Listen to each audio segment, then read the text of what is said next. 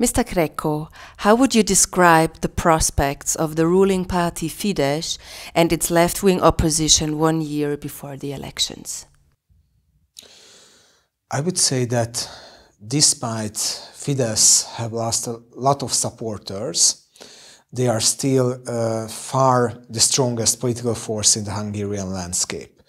Right now, if we compare the number of votes that Fidesz have, it's more than 2 million. And the number of votes that the left-wing opposition have, it's around 1.5 million.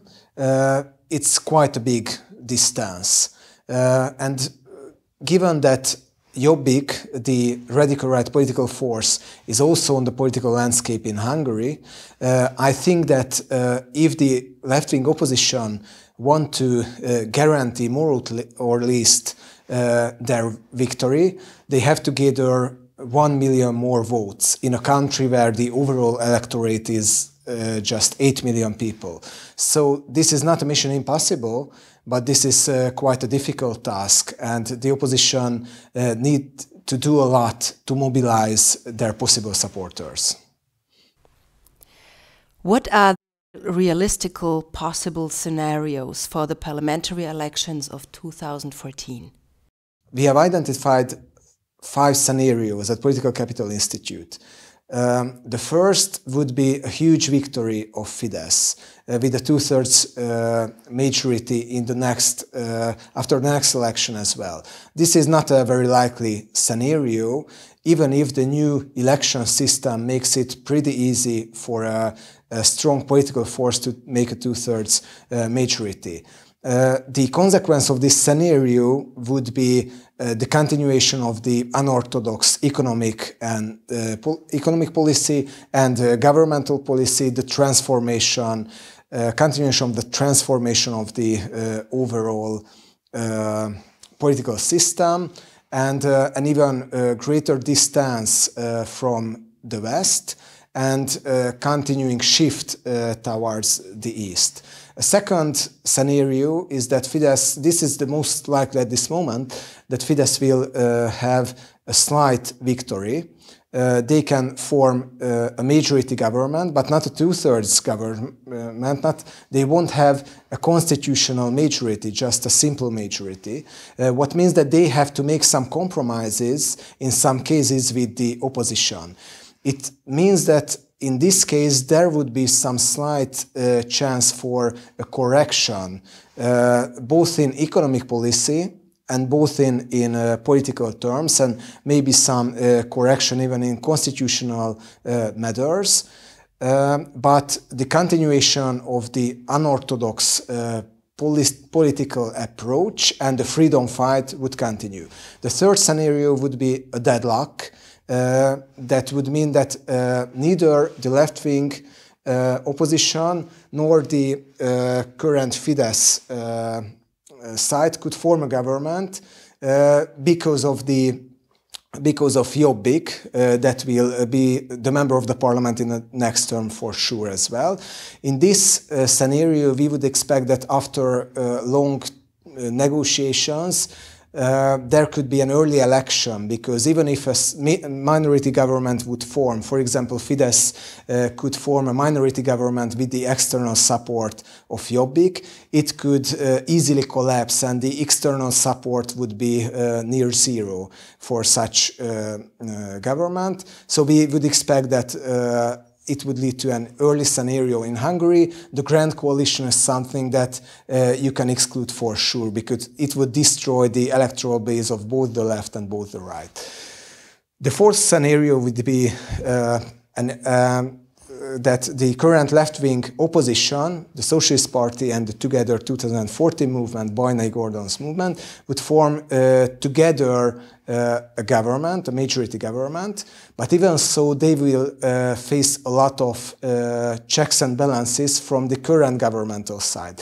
Because in a lot of institutions, Fidesz have appointed some leaders that are loyal to them, and it would mean that they need to have a lot of compromises with Fidesz, and Fidesz from opposition could blackmail this government. So what we would expect is that it could be a pretty fragile government, and because of the strong pressure from Fidesz, it is also possible that it could lead to an early election, and on an early election the left could try to form a two-thirds majority in the parliament, and it could enable them, and this is the fifth scenario, the two-thirds majority as super majority of the current left, which is a pretty unlikely scenario at this moment.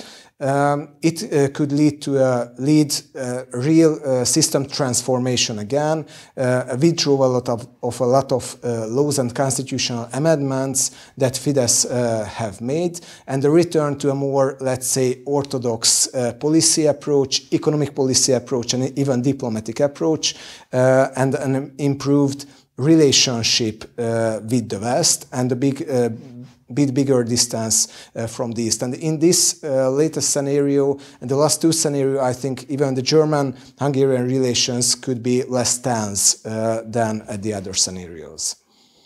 What would a Fidesz victory signify for Hungary and for its European partners, according to you?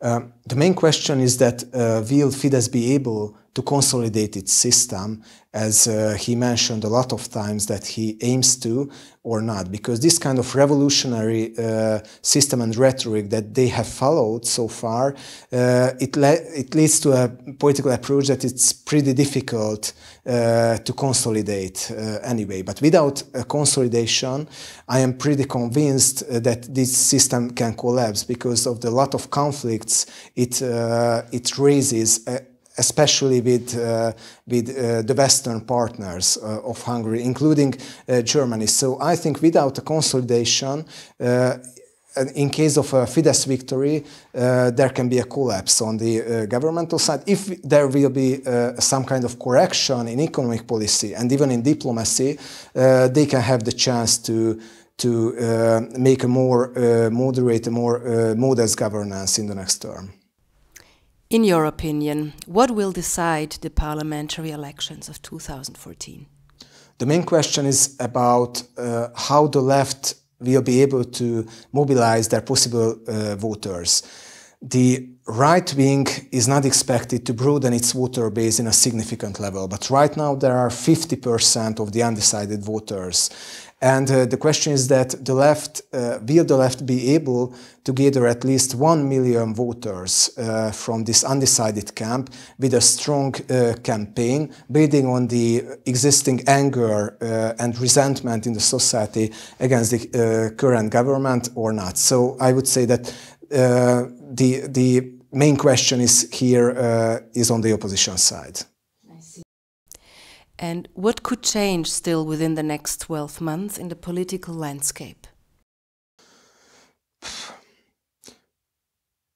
I think Fidesz can try to use a more moderate rhetorics in diplomacy, and they could even try to use a more moderate language in domestic policy as well. But the overall logic of the governance won't change. So I think it's more about window dressing and a centrist approach before the elections, and not a fundamental change. I think this kind of freedom fight of the government is something that is really difficult to stop. And even there is a strong need for enemies on the governmental side to fight with. And that's why I expect that there will be no real fundamental change in the content of the governance in the next 1 year. But for sure, as the campaign approaches, the political landscape will be even more tense, and more. It will mobilize more voters than it mobilizes at this moment.